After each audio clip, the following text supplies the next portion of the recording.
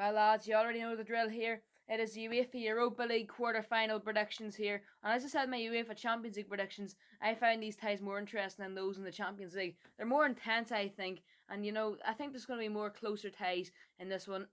So, let's see then. Let's start. Let's just jump into it then, shall we? Starting off then with West Ham United versus Lyon. It's a pretty big match. West Ham getting by Sevilla in the last round. Lyon, who did they get by again? I forget who they got by, but yeah, they did a good job anyway. West Ham, by the way, in extra time knocking out Sevilla, the team who loves this competition the most. Fair play to them, and they'll be looking to stride on to the semi-finals. And I tell you what, Lyon are definitely a beatable side. They're not the brightest side in the world at the moment, currently mid-table in League One, but they still do have a couple of absolute gems. Carl Toko Wakambi, I believe he got the winning goal to send Cameroon into the World Cup.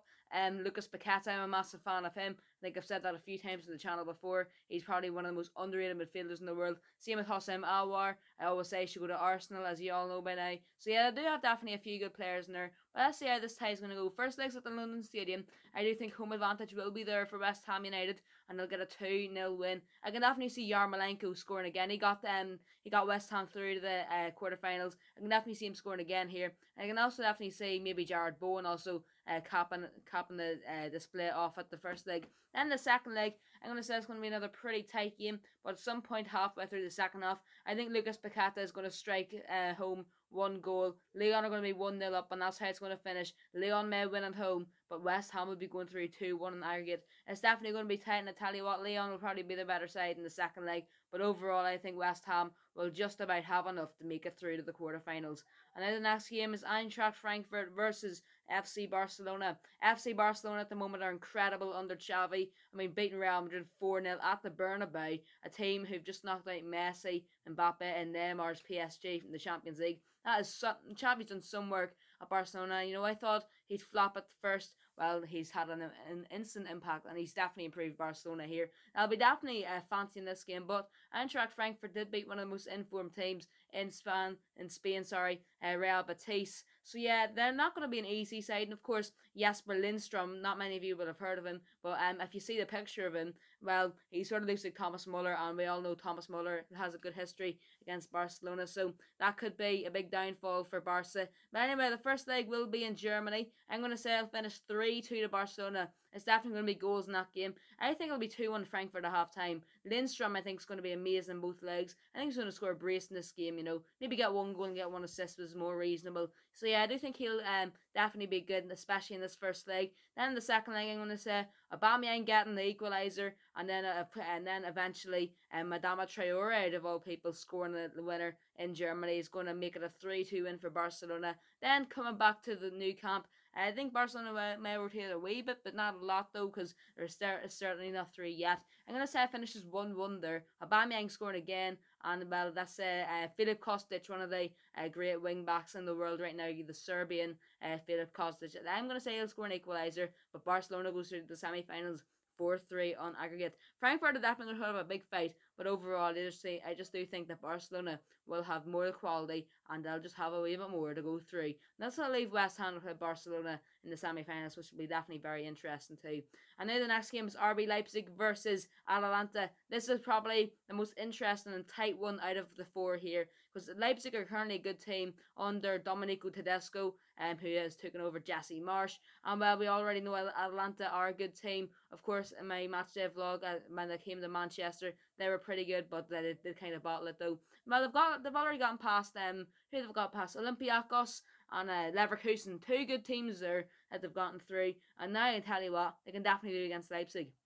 Atalanta's got one of the best away records, I believe, in Europe. So I'm going to say they're going to use that to their advantage. It's going to finish 3-1 in Germany. A major shock. Leipzig will be expected to win it, but they'll be shocked and blown out of the water by Atalanta. I think the goals for Atalanta will be Ruslan Malinovsky, the Ukrainian, Luis Muriel, the Colombian, and Duvan Zapata, also a Colombian. They're all going to score the goals there. But then the second leg in Bergamo, Atalanta's going to try and hold it out, but they're going to be crushed.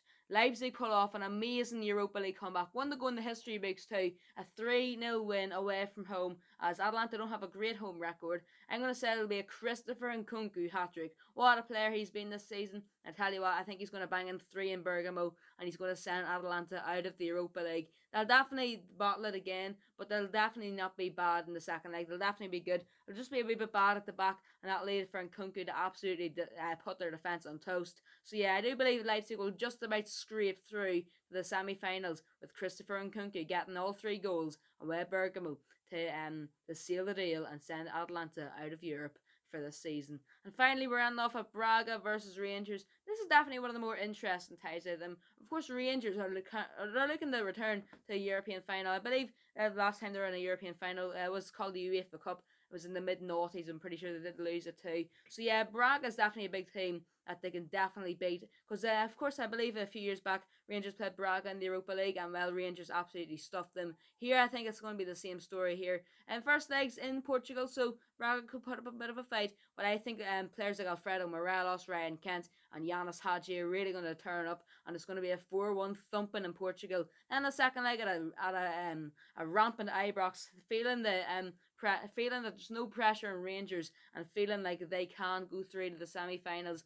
I'm going to say then Rangers will definitely rotate the squad around. Braga take an early lead, but it's going to be a 3-1 win for Rangers. I think Amad Diallo and Aaron Ramsey are both going to be in the score sheet in that game. So it's going to finish 7-2 in aggregate. Rangers are going to absolutely stuff they're going to absolutely stuff Braga. And well, they've already beaten Dortmund and Red Star in the Europa League. If they meet Braga too, that'll leave them with Leipzig in the semis. Probably will lose that one though. But that have definitely had an amazing European run. And fair play to Rangers, even though in spite I have to say that because I am a Celtic man myself. So yeah, that leaves the semi-finals to be Barcelona versus West Ham and Leipzig versus Rangers. I don't know about you lot, but I'd definitely be excited for both of them legs and both of them ties, should I say. Not well and as with everybody. I hope you enjoyed.